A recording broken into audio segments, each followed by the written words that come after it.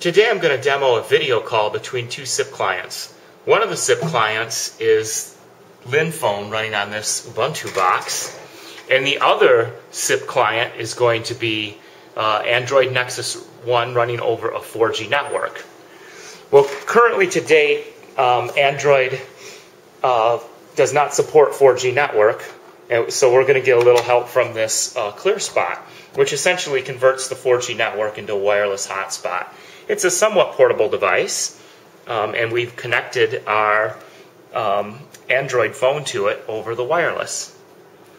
For the client on the Android phone, I'm going to use sipdroid. So we're going to go ahead and start sipdroid. We'll see a small green dot showing that we've connected successfully, and then we'll go ahead and begin the call.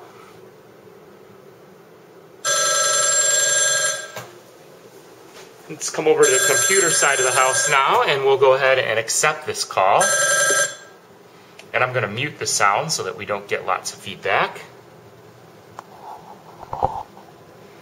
And we have a video window up over here in the corner.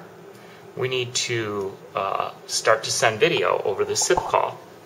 So to do that, I'm going to come down to sipdroid, and I'm going to select the option Send Video.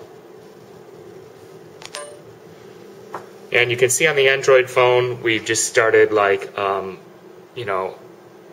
just showing video of what the camera sees on the back side of the phone. A front-facing camera would certainly be cool.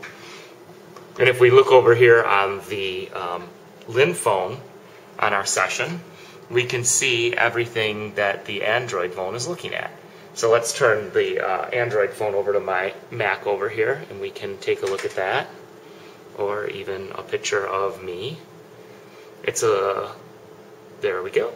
You got to turn the phone on its side, and there we have it. When I'm done with the call,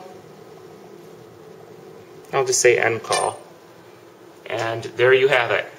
A video call over two SIP clients, one of them being an Android phone using 4G Wi-Fi hotspot.